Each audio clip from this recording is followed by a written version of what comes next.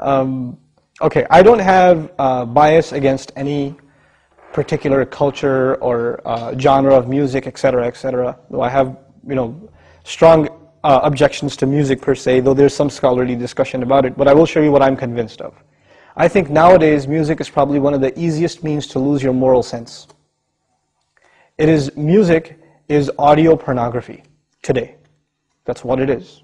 It's explicit, it's shameless, it's vulgar, it takes your sense of humanity away from you, it makes you look at women as objects, worse than animals. And these people are talking about women like they're talking about, an animal, really.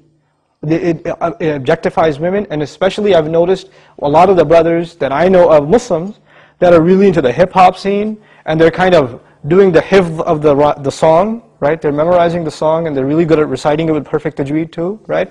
And so they do that, and it's just horrible language, horrible, horrific language.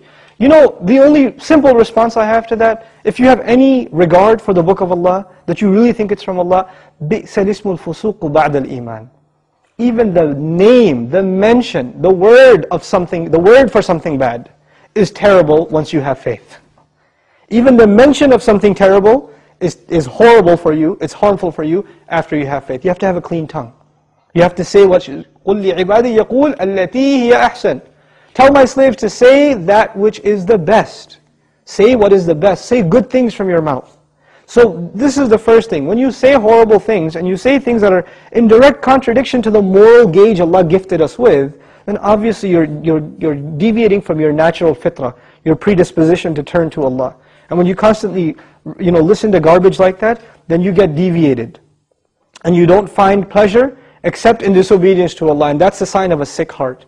So one has to distance themselves from this. This is the first step. And I'll tell you, this is my personal measure, this is not a fatwa, it's my personal analysis, you don't have to take it. But if a person finds listening to the Qur'an annoying, after they've been listening to hip-hop and this and that for a long time, and as soon as somebody puts the Qur'an on in the car, you know what they say? Oh man, turn that off, man, I don't want to, I just want to talk. And they immediately, they get a little annoyed when they hear the Qur'an. That actually means the shayateen have taken over. And they're constantly making waswas out of this person. Because what do the shayateen hate the most? Yes, they hate the Qur'an. They hate the word of Allah. They flee, it hurts them. So you know what they do? Because this person has let the shayateen, the devils, into his heart, they start pinching at his heart when he hears Qur'an, and he says, I don't want to hear this. Right? It's like surgery, it's like pulling a tooth for this person. This happens. When you try to give this person a reminder from Allah's word, they get annoyed by it, like agitated, like an allergic reaction. Why? Because they've let the shayateen in. To let them out, the first thing you got to do is stop supplying them with fuel. This is fuel. This useless wasting of time, this is fuel for shaitan. They love that you waste your time. They love it. Because the one asset, the one piece of wealth Allah gave every human being is time.